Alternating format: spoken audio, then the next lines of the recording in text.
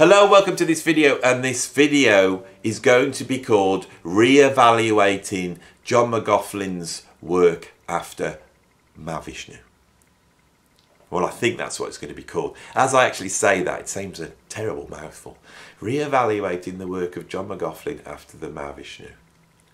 I think that says what I'm going to talk about. Right, so I've done a ton of videos here about John McLaughlin. I made a mistake. Right, shall we just this is going to be a long video, right? This I'm really going to get deep into John McLaughlin. And first, let's start with my pronunciation of John McLaughlin. I am now promising to try and pronounce his name correctly, because every time I do a video and I pronounce it John McLaughlin, people moan and they say that's not how you say his name. He's just put out a video, pushing his Polish tour, or his Eastern European tour, and on that video he sat there, I saw it the other day, and he said, "Hi, this is John McLaughlin," and I thought, well, he just said exactly that's John saying how you say it. So I vow on this video to now say it right. I'm going to stop saying John McLaughlin, which I've been saying for 40 years. My pronunciation comes from the video Meeting of the Spirits, where Larry Coryell introduces one of the tunes. And I think he says this tune, which I think is Lotus Feet, is written by John McLaughlin. He says it different to me. That was the first time I ever heard the name mentioned, and I think as a young person watching that on the telly, forgetting the pronunciation, I started to say John McLaughlin, the most simplest way of saying it. I've been saying that for 40 years, not knowing that at some point in the future I would have a YouTube channel where I talk about John McLaughlin. So much so, I'm going to, on camera here, promise you I will say his name correctly from now on. And after I saw that video, I went to the shop to get some biscuits, to have a nice cup of tea and some nice chocolate hobnobs. And on my way home, clutching my biscuits, I said to myself, right, glockenspiel. And then I thought, Linda McCartney. Playing a glockenspiel, and that is the image that I have put into my head. Right, Linda McCartney playing a glockenspiel. That is what I have put in my head, in a sort of semi-hypnotic state, walking back from the shop with my biscuits. I have tried to picture that, and I think I have that picture in my head. And when I think of John McLaughlin, it's going to be hard, this is. Then hopefully that image will remind me of the correct pronunciation, and the pronunciation Nazis will no longer have a go at me, because they seem to get very upset by it. It won't happen anymore, I promise. There are some hardcore John McLaughlin fans out there, and they love this guy. I love this guy. We all love John McLaughlin. I have talked to many John McLaughlin fans, and there is something that we often start to talk about, and I want to talk about it on this video. I'm 3 minutes in, but I had to sort that pronunciation thing out, didn't I? I want to tackle this on this video. I have shied away from it before, but I think I'm confident enough now. I have all these videos that show how much I love John McLaughlin, that I'm hoping everyone will know how much I love this guy, and I can get into this as a discussion. So this is going to be a discussion about the post-Mahavishnu recordings. So let's paint the picture as I see it, and the criticism that is often raised when it comes to John McLaughlin. John McLaughlin emerges in the early 60s on the British session music scene. He travels down from Yorkshire to London. His ticket to London is his first professional gig, which is actually playing sort of traditional Dixieland jazz with the Pete Duker ensemble. Once in London, he gets a job in a record shop, music shop, and he's selling guitars and repairing those guitars. And slowly, I think he makes contact with a number of people in London that enable him to start to play on the session scene. The reason why he can play on the session scene is he has landed a gig with the guy that wrote the music for the Goon Show. It's a heavy reading gig, and he's a very good player, very good sight reader.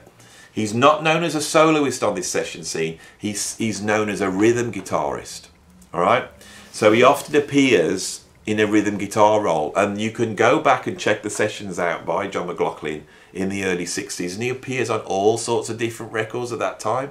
He plays on Rolling Stones albums, he plays for Petula Clark, he plays for Georgie Fame, he plays for all sorts of different sessions, you know, Burt Bacharach, all, you know, there is incredible footage from 65 of him playing rhythm guitar in an ensemble of guitar players, playing for Burt Bacharach. There's I think it's the very first video we can find of John McLAUGHLIN. He's also played with the Graham Bond Band, which is a very early fusion band. It's fusing rhythm and blues with jazz. You know, he's working alongside Ginger Baker, Jack Bruce. He forms a band with Duffy Power, which is a precursor to Cream. They make some incredible stuff. He plays on an album called Experiments with Pops with Gordon Beck, where Gordon Beck is experiment with an early fusion. He plays on a Kenny Wheeler album, which is a sort of tribute to Don Quixote, called Windmill Tiller, I think. He's doing lots of jazz stuff, lots of session stuff, pop stuff, all this sort of thing. Now, one of the things that's really interesting that I haven't really brought up on this channel is John McLAUGHLIN never really mentions this period at all.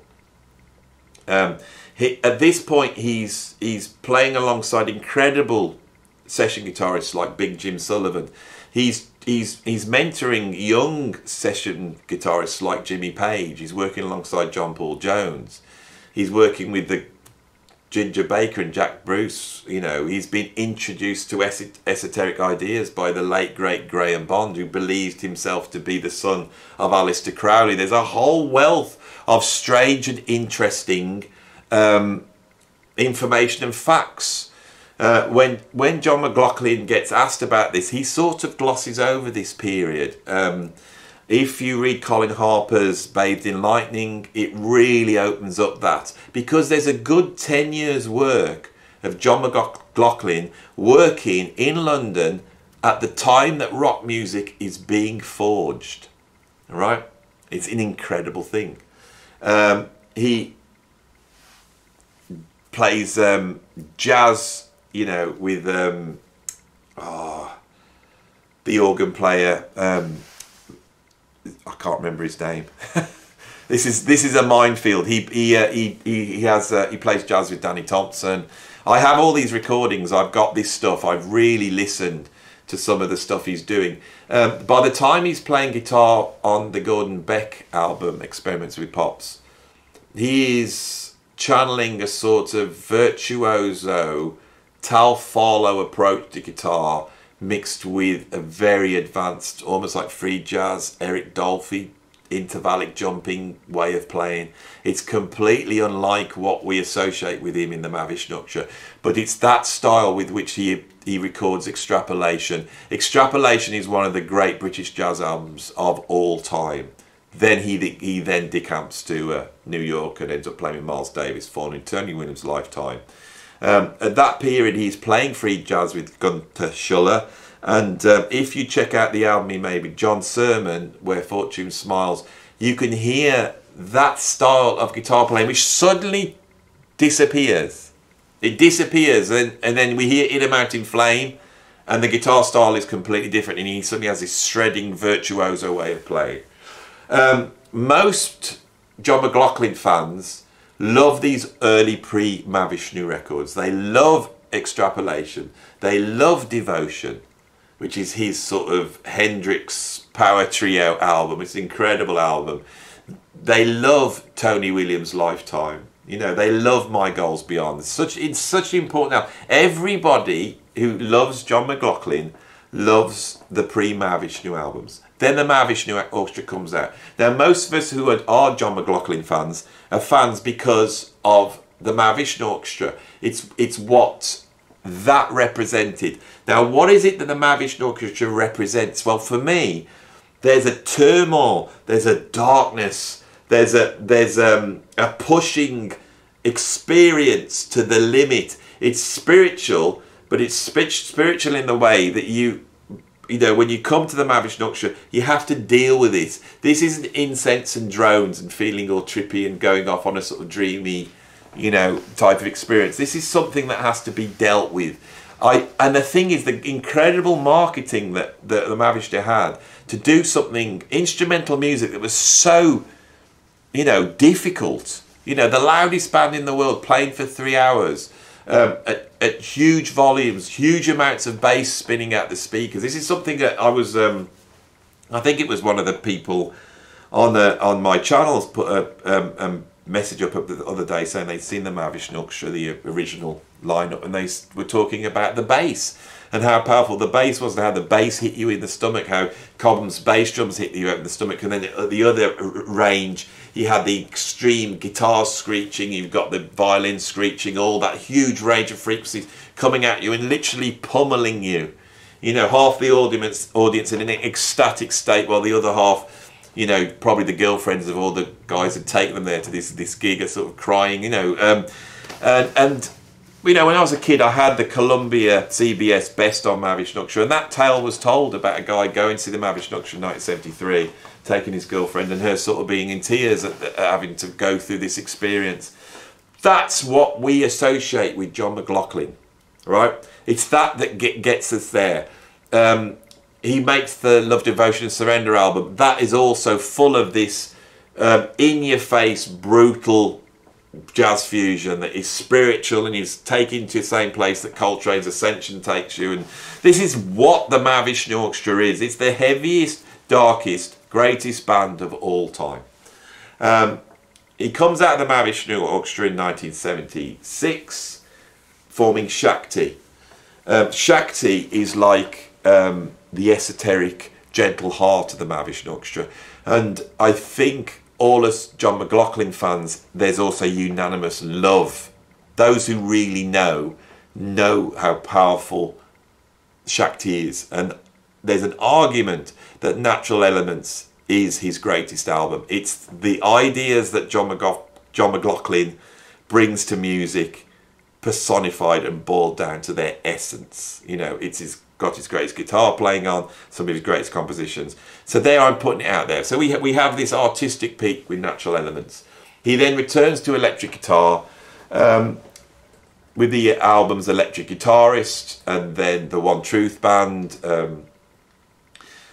And although that Mahavishnu thing is there, and a lot of time it's there because he, on Electric Guitarist, is using those musicians, he's come back to those musicians. With the One Truth Band, he has a band, I think, that was equal to the Mahavishnu Orchestra and burns and is as exciting and vital. Although the production of that album doesn't quite bring that out, I think. Although when we put on the Dark Prince, we hear John McLaughlin played full out, as extreme and as out there as he ever has, right? But there's a diminishment. Now, what is the diminishment? Something has gone. This darkness has gone. This turbulence, this turmoil has gone. As a kid, I used to put on Inner Worlds, which is the last Mahavishnu Orchestra album. And although I really liked it, and I was such a huge fan of Narada Michael Walden, and I loved Narada's influence. It sounded like a Narada album more than a Mahavishnu. John was sort of absent in a way from that album, I felt. You know, he's playing the guitar. The guitar playing's there. It's incredible. But the compositions aren't. There's everyone else is pitching in, and the compositions that John McLaughlin has brought in are sort of jams. Something had gone, and I can remember looking at the cover of that album and looking into John's eyes and thought something's happened here. He is turning his back on this. He's turning his back on this. Something's happened. Now, I think there is in the Mahavishnu a searching for something. There's a grasping at something and trying to achieve something through music. It could well be that was achieved. Shakti is so much more calmer, but it still has the vitality. But it has the vitality of Indian classical music. Indian classical music is different to John Coltrane being influenced by Indian classical music, because John Coltrane's music is also full of turmoil. It's full of angst. And somebody once said to me, the Mahavishnu Orchestra is almost like somebody who wants to be spiritual, dealing with their shadow. It's someone dealing with the darkness that is there. And I think that's what resonates. Now, could it be that John McLAUGHLIN, after that period, had got it sorted out? Well, John McLAUGHLIN comes back and the music sounds different to me. He moves towards something which is much more sort of European, sophisticated, tasteful jazz. Okay, and he really pursues this with the Translators band, the band he has with Tommy Campbell on drums, and a whole bunch of European musicians, including Katia Lebec, who's a virtuoso classical pianist. And those two albums are completely different. And I would say they are absent of everything that we loved about the Mahavishnu. Now, talking to John McLAUGHLIN fans, I know many of them that then totally discount everything he has done after that point. All right? And this is the real meat and potatoes of this video. He's re-evaluating his catalogue since 1980. Right? Now let's just walk our way through it and see if I can come to any conclusions about it. By the early 80s, that is when I discovered the Mahavishnu. I'm eating up Birds of Fire and In a Mountain Flame and, you know, Between Nothingness and Eternity and Visions of the Emerald Beyond, Apocalypse. I'm getting those albums. They were hard to get for me. I had to really find shops that could import them or find them secondhand, and eventually I managed to pull it together. For about 2 years, all I had was Birds of Fire and the best of the Mahavishnu Orchestra. That's all I had.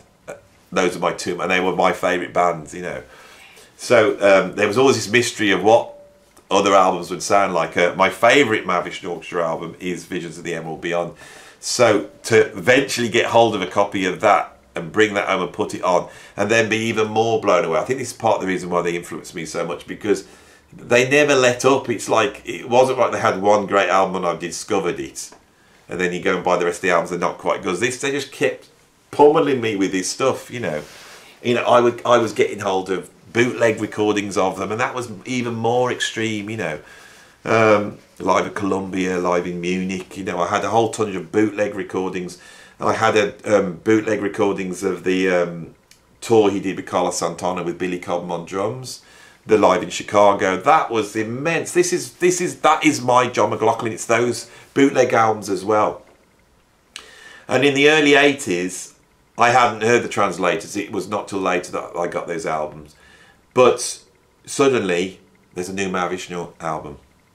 Has he reformed the Mahavishnu Orchestra? When I went into the shop, I could order a new album, and it was just called the Mahavishnu Orchestra. On the album it's called Mahavishnu, but I ordered an album, and this album comes through. It's got Billy Cobham on drums, it's got, you know, John McLAUGHLin on guitar.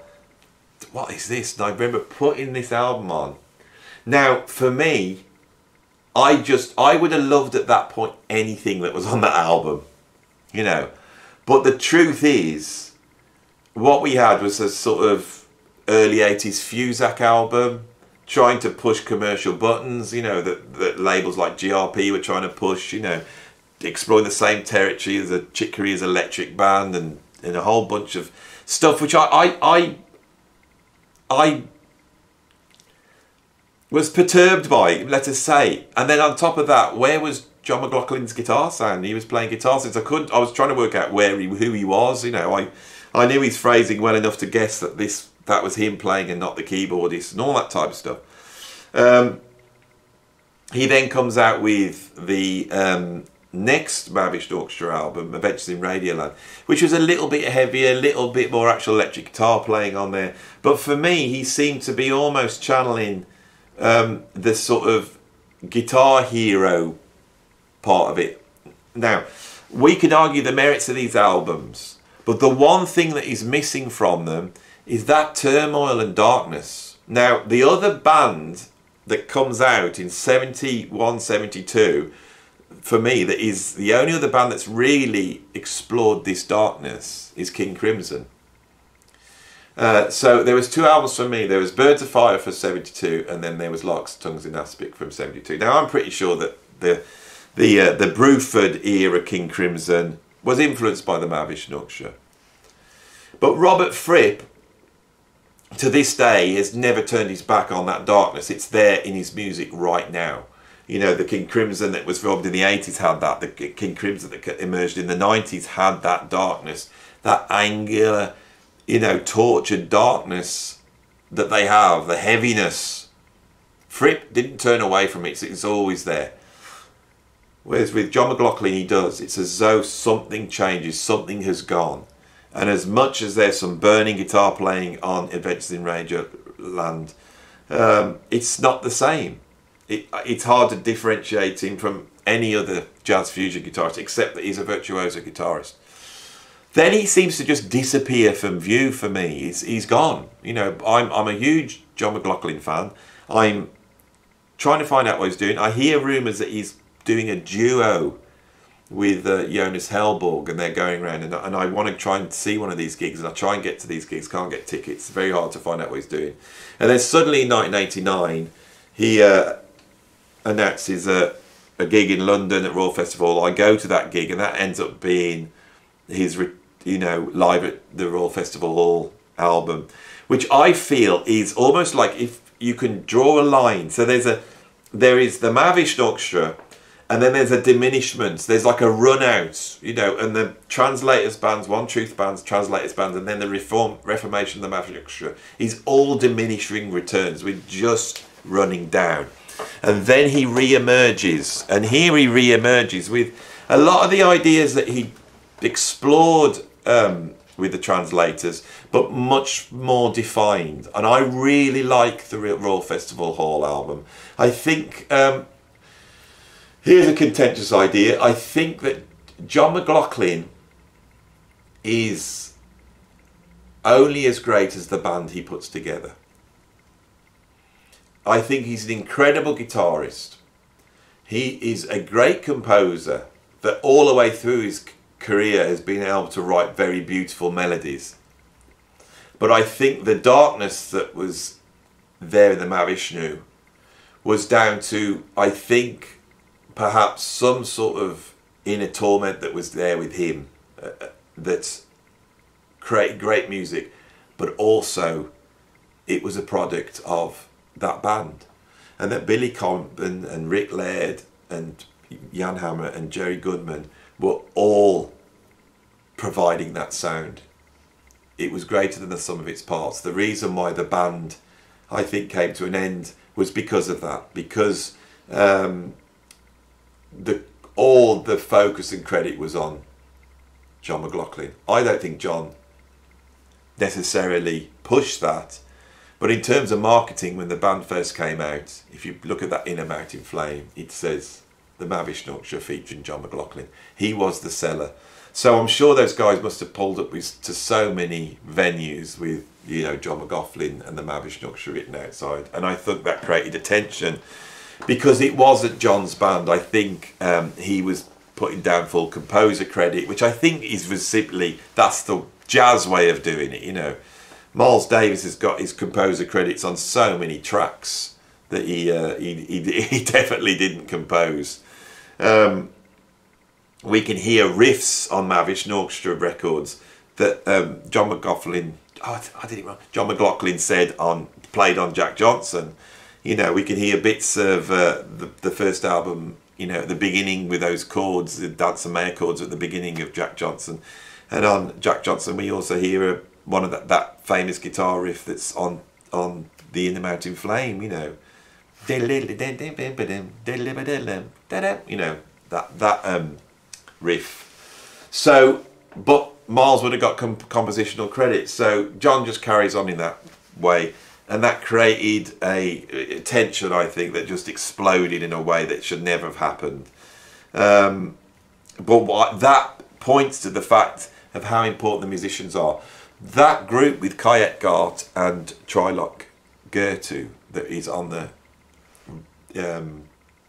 Royal Festival album is an incredible band. And they are both bringing something to the party that makes that band greater than some of its parts. So my argument is that I don't think the Translators band or the Reformed Mahavishnu band had incredible players in, but not players that were bringing in something unique of themselves. I think this is something that John McLAUGHLIN feeds off. He needs those players. Trilok Gertu was basically reinvented drumming and percussion playing. It's hard to say that he's even a drummer. Is he a percussionist or a drummer?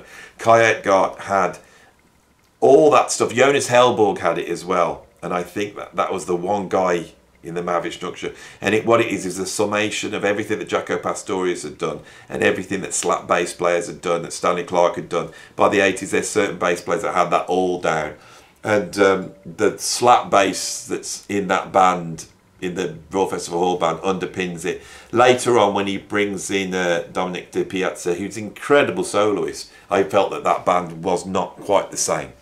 All right? So here's an argument I'm putting forward, is that perhaps the reason why we don't hear what we hear in the Mavish structure again is because he didn't have those bands that could do that for him. The band that he's worked with most recently, for a long time, I have sort of, I'll be honest here, I never listened to those albums. It's become formularized for me. It's like everything that John McLAUGHLin has been doing over the last few years has been formularized into a sort of bebop-y head, you know, certain odd time signatures, which is a very mathematical as an underpinning. The solos are very, you know, streams of 16th notes. We don't so much get the screaming, bending guitar solos that brought me to the fold. So I can listen to them, enjoy them, because I love John McLAUGHLin. But I don't find his latest band, I'm trying to think what his latest band's called, and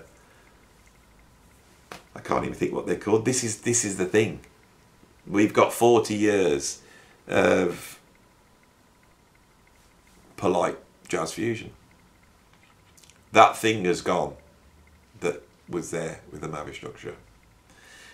This happens to many artists, but for some artists it doesn't. Some artists throughout their career, Frank Zappa is one, Robert Fripp is one, maintains the vibe, the thing that makes them who they are. With John McLAUGHLin, it disappeared 40 years ago. And we're listening to a different artist. And what we're really appreciating is the sort of European, pretty guitar virtuoso music that he now makes, which is infused with Indian music, but in a much more conscious, obvious way. His last great album for me was Floating Point, and I think on Floating Point, his use of Indian classical musicians, the fact that those Indian classical musicians at that point then caught up with jazz and were able to operate within a jazz fusion band, all right, which also I think came from John's increased understanding of the form. On that album, it is incredibly impressive because of the input from those musicians, and it's great to hear that. But again, some of the compositions for me are very light, they're very airy. There is a certain certain grain to John's contemporary compositions that are almost like the complete opposite of the Mahavishnu Orchestra. Now recently, John has then returned to that music. After years of going out live, and you would never expect him to play a Mahavishnu Orchestra track, which is very strange, because if you go and see the Rolling Stones, you know they're going to play Satisfaction or Jumping Jack Flash, you know. But John, for years and years, like 40 years or so, didn't return to the catalogue that had made him a millionaire. And then suddenly, he, with his new band, he recorded Mahavishnu tracks at Ronnie Scott's, and the album is interesting. That Ronnie Scott's album's interesting because on the cover we see John outside Ronnie Scott's, and he's returning to Ronnie Scott's. He had played there in the 60s, which is where I started with this tour. He had played there so many times, and he's returning there now. You know, he would have jammed there with Rick Laird in the 60s, playing with all sorts of different visiting, you know, jazz legends. He suddenly returned to what he did before. And then he went out and did that tour where he put like a double group together and played the Mahavishnu stuff full out. For me, listening to that, again, the compositions are there, and the compositions inherently have in them that darkness, but I don't really hear it in the music. That darkness has gone.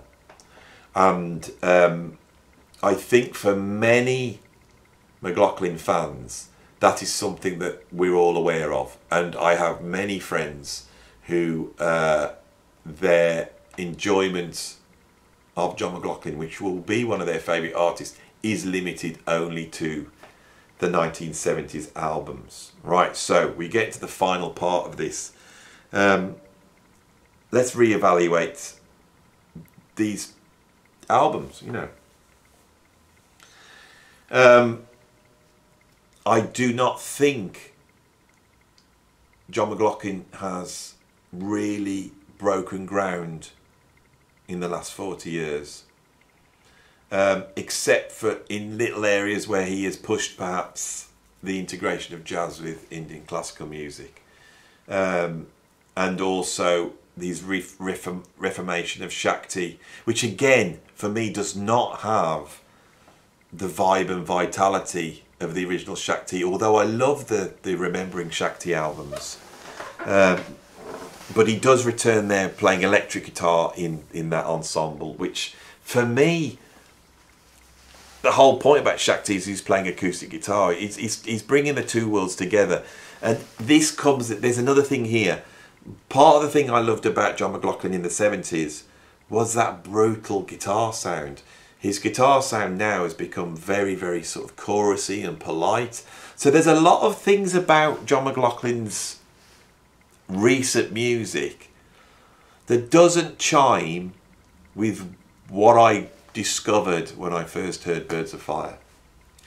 I listen to these albums all the time, and I thought for this video I'm going to reappraise one album to see what I really think about it, and I'm going to pick one that I don't like. Now, the one thing I haven't talked about, that the big defining change between the Mahavishnu period, Shakti 70s period, and then this period we've been talking about, is the Guitar Trio album, live in San Francisco. Is that what it's called? My brain's getting so fried.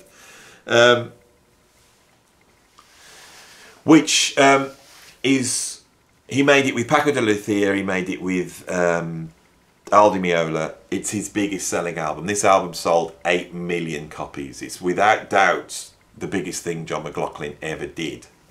And it sits right on that point. Listening to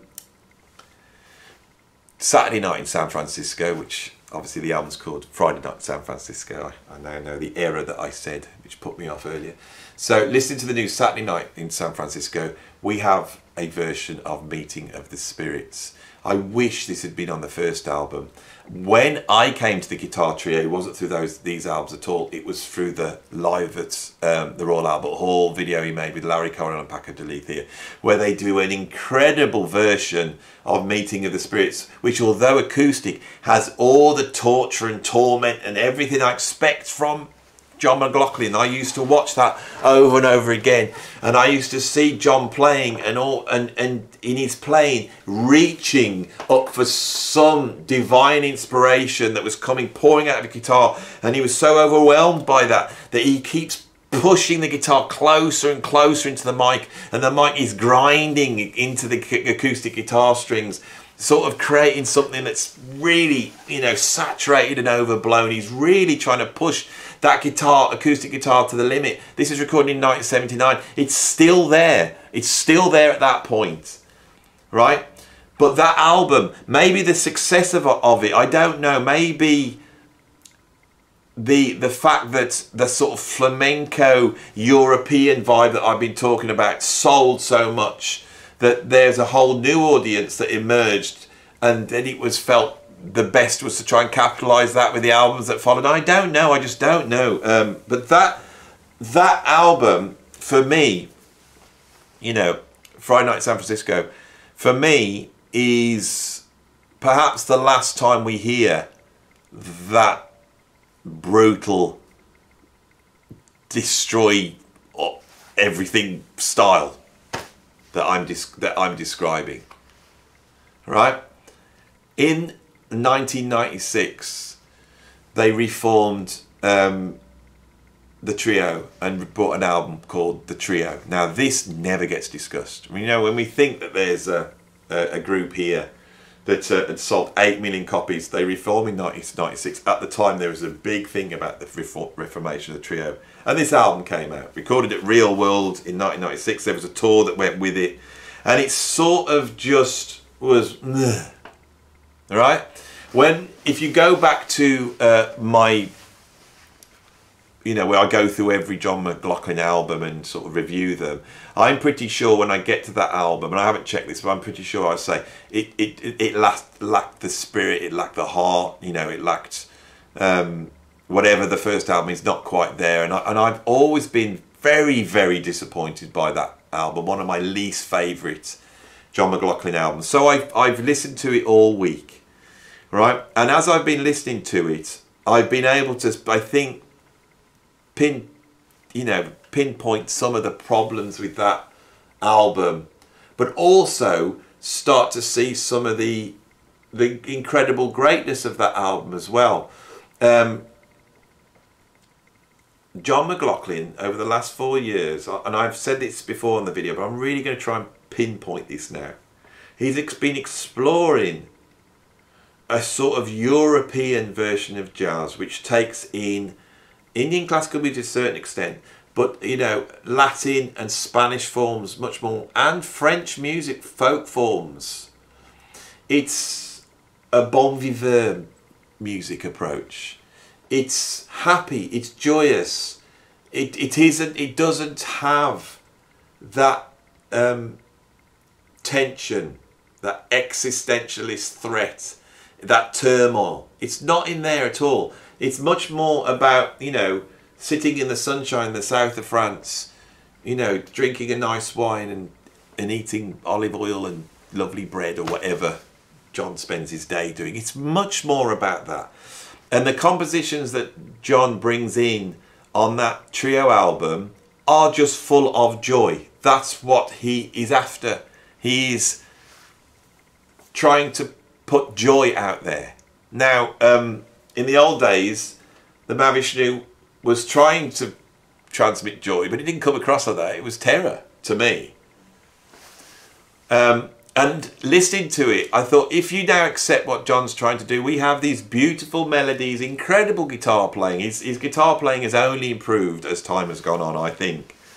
The reason I think that trio album was not as successful as the original one was because, A, it's not live. It doesn't capture that interplay that is on the Royal Festival Hall. I think so often McLAUGHLIN is at his best when he is captured live. I think that's one of the aspects. The production, it's been a lot more produced. I absolutely love Passion, Grace and Fire, the second studio album. I love it more than Friday Night in San Francisco. That album feels like 3 guitarists, 3 microphones, and they're playing with each other, and there's a sense of interplay and a joy of them being together, and a friendly camaraderie, but also competition that you feel on the album. This album's not like that. It's far more produced. This is another thing that I think has really cursed modern fusion, is once we get to a certain point where everybody is able to dial in their performances, the computers can edit them and we can overdub this, and so much easier now. I have 1 billion tracks. It's so often taken the fire out of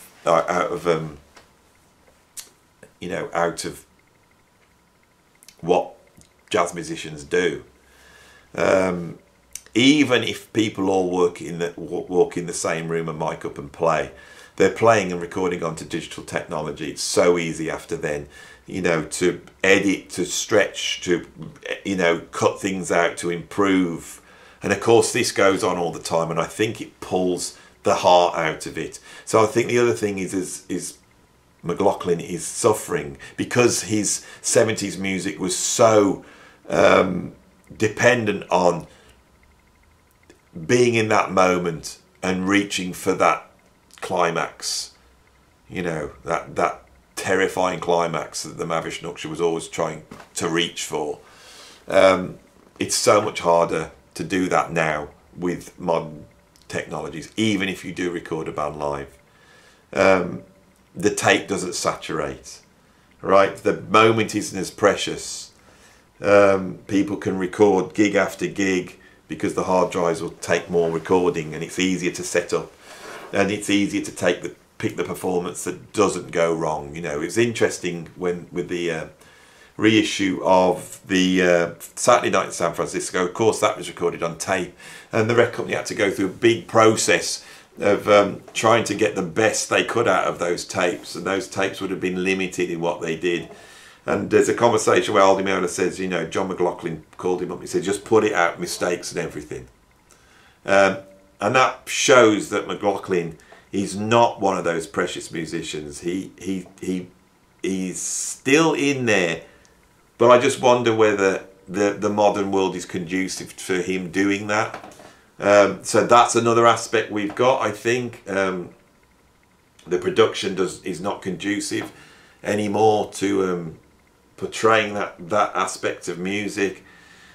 His interest is not to portray turmoil. He wants to spread joy, and that's in his compositions.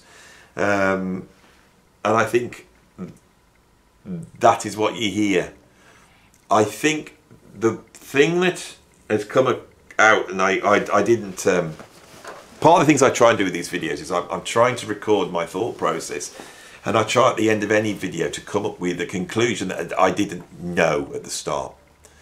And doing this video, I think now, one thing that's very interesting is perhaps the success of the trio album then influenced the commercial mechanism that John McLAUGHLin exists in to push him towards stuff which is much more flamenco, Spanish, European based, which is the sound of the trio. It's an area that Aldi Meola has also pursued since then, upsetting the fans that really wanted to plug the Les Paul back in and, do Race with the Devil on the Spanish Highway, and he has returned to that since then, but with the same problem, it not having the guts and the heart and the brutality that those original albums had. It is probably as simple as the fact that musicians get older, they become wiser, they become more moderate in their interests, more conservative perhaps. Maybe it happens to us all. And it's as simple as that.